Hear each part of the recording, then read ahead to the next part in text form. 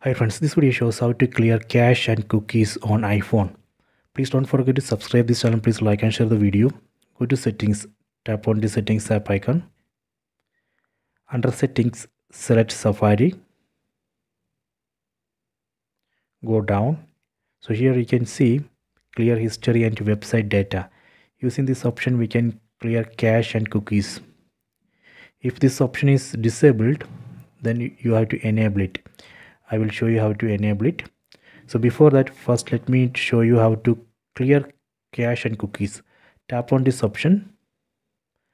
If you want to delete all history, you can tap on all history.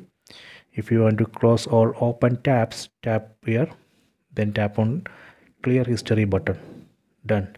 So this way we can clear cache and cookies and search history. Next I will show you how to enable this option if it is disabled. Go to settings, then tap on screen time.